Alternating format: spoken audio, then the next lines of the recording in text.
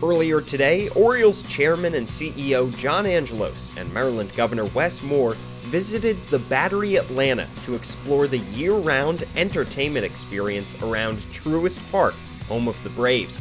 Last month, Governor Moore and the Orioles announced a joint commitment to creating a long-term public-private partnership that both develops and revitalizes the Camden Yards complex. The visit to Atlanta was part of the continued collaboration with the Orioles, the state of Maryland, and the greater Baltimore area to redevelop Camden Yards. The Battery Atlanta is a 2 million square foot mixed-use destination which offers an unprecedented entertainment experience, including shops, restaurants, and a 4,000-seat venue for all genres of live music.